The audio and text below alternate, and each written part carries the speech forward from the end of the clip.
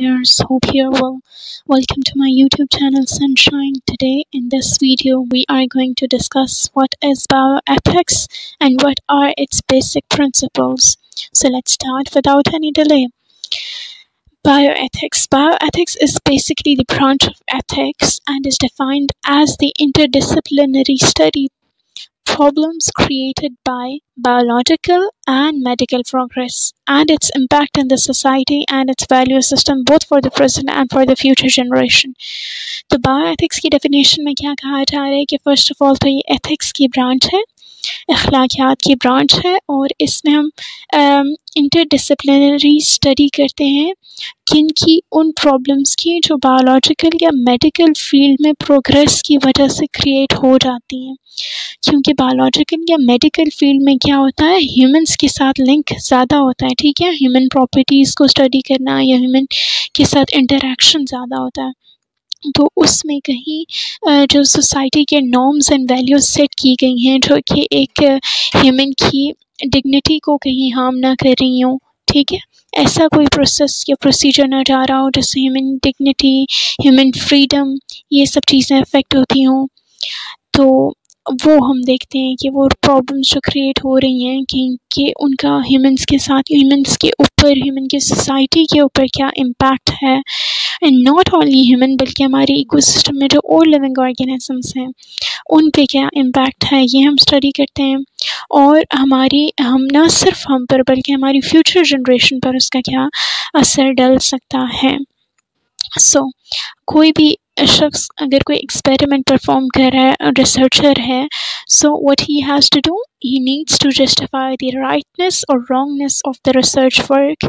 And how could he do that?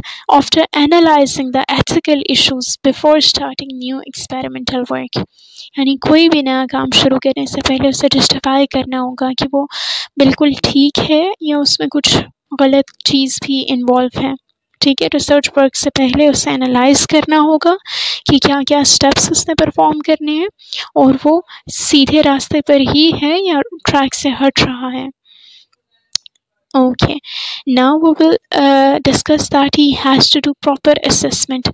और proper assessment दो headings के अंडर देखी जाएगी. सबसे पहले कि consequences यानी उसका क्या रिजल्ट निकल सकता है, आफ्टर इफेक्ट्स क्या आएंगे, एंड सेकेंडली हम डिस्कस करेंगे responsibilities and rights.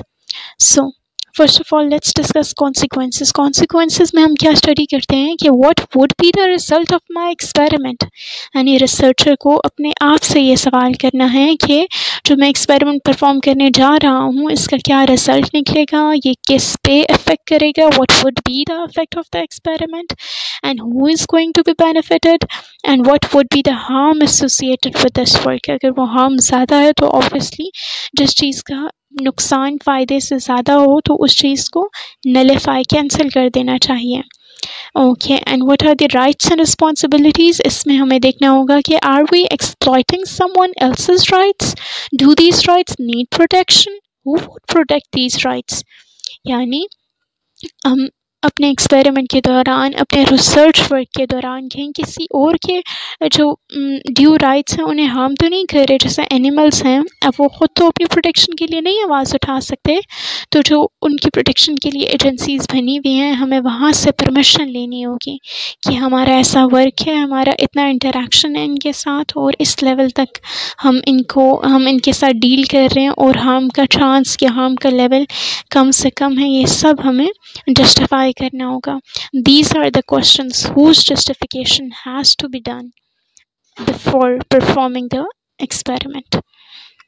Now we will discuss what are the basic principles in bioethics. So there are 4 basic principles of bioethics proposed by Biocamp and Childress in 1979, which are: number 1, principle of autonomy. The autonomous actions are taken intentionally with full knowledge of the subject matter, and an autonomous person has the capacity to act and judge the consequences of the acts and be responsible for it. Such a person is able to communicate his decisions clearly. इसमें हम क्या discuss करते हैं कि जो भी researcher है या फिजिशियन है वो अपने सब्जेक्ट मैटर यानी जो भी प्रोसीजर, एक्सपेरिमेंट या ऑपरेशन वो परफॉर्म करने लगा है उसके हवाले से उसे पूरा नो हाउ होना चाहिए, कंप्लीट डाटा नॉलेज उसके पास होनी चाहिए, और जो वो परफॉर्म करेगा उसका रिज़ल्ट क्या निकलेगा इतना उसे कैपेबल होना चाहिए कि वो उसका रिज़ल्ट भी before performing the experiment he assess कर लें, और अपने जो भी उसने प्रोसीजर परफॉर्म करना है उसको अच्छे तरीके से एक्सप्लेन कर पाए, दूसरों को बता पाए कि ये मेरा पर्पस है, ये इसके इफ़ेक्ट्स होंगे या कॉन्सिक्वेंसेस निकलेंगे.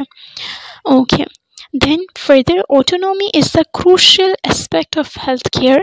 It ensures that a medical, dental, or any other healthcare procedure cannot be performed unless it represents the patient's will in addition to the doctor.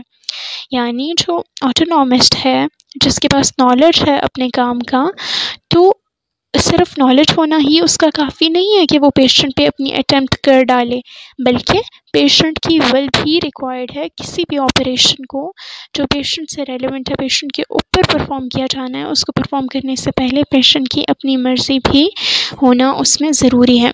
Secondly, principle of beneficence, यानी जो हमारा purpose है वो experiment perform करने का, operation perform करने का, वो यही होना चाहिए कि हम किसी को फ़ायदा पहुंचा पाएँ. Beneficence is doing good. It is related to kindness and charity for others. जैसे कि डॉक्टर्स या नर्सेस की एम्स या इंटेंशंस यही होने चाहिए कि हमें दूसरों को अपने काम से, अपने इल्म से फ़ायदा पहुंचाना है. It requires in healthcare system to treat the patient with kindness and refrain from harming them. The consequences should lead to the patient's welfare. यानी जो भी आप, बेशक आप उसमें ऑपरेशन में कटिंग का ही काम क्यों ना कर रहे हो, लेकिन पीछे इंटेंशन, एम आपका क्या है कि आपने अल्टीमेटली पेशेंट की वेलफेयर करनी है. ठीक है, उसको हेल्दी बनाना है, उसको वापस रिकवरी की तरफ लेकर आना है. Okay, now we will discuss the principle of non-maleficence. इसमें हम क्या कहते हैं कि this is the principle of doing no harm intentionally, यानी प्रोसीजर के दौरान बीइंग ह्यूमन कुछ ना कुछ हार्म या डेंजर मुतवक्के है आपसे, लेकिन ये हार्म इंटेंशनल हरगिज़ नहीं होना चाहिए. आपकी अपनी लापरवाही की वजह से या जानबूझकर किसी को हार्म नहीं पहुंचना चाहिए. This obligates us to refrain from causing harm to others. This may be intentional or non-intentional. यानी इंटेंशनली तो आप बिल्कुल नहीं करेंगे, और नॉन इंटेंशनल लापरवाही से भी ऐसा नहीं होना चाहिए. And the last one is principle of justice. It states fair, equitable, and appropriate distribution of benefits. Any new product after failed trials is released for commercial production. It should reach out all geographic and socio-economic strata. यानी आपने कोई भी experiment perform किया, उसके नतीजे में जो product बना है, अब वो पूरी जो ऑडियंस है, पूरी पॉपुलेशन या कम्युनिटी है, उसे मिलना चाहिए, उसे दस्तयाब होना चाहिए. बेनिफिट जो है वो चंद अमीर लोगों तक या मखसूस लोगों तक महदूद होकर हर किस नहीं रह जाना चाहिए. आपके एक्सपेरिमेंट का, रिसर्च वर्क का एम यही होना चाहिए कि आप ओवरऑल वर्ल्ड वाइड या एटलीस्ट अपनी सोसाइटी या कम्युनिटी को बेनिफिट कर सकें. Not just benefiting the rich people or the powerful ones जिनके पास एबिलिटी हो वो प्रोडक्ट ख़रीदने की, और बाकी जो लेस प्रिविलेज पीपल हैं वो उसको अटेन ही ना कर पाएँ. तो ऐसा नहीं होना चाहिए. तो ये 4 प्रिंसिपल्स थे जिनको हमें बायो एथिक्स में देखना होता है, जिन पे हमें पूरा उतरना होता है, और हमने कॉन्सिक्वेंसेस एंड रिस्पॉन्सिबिलिटीज़ भी डिस्कस किए जिन्हें हमें एसेस करना होता है.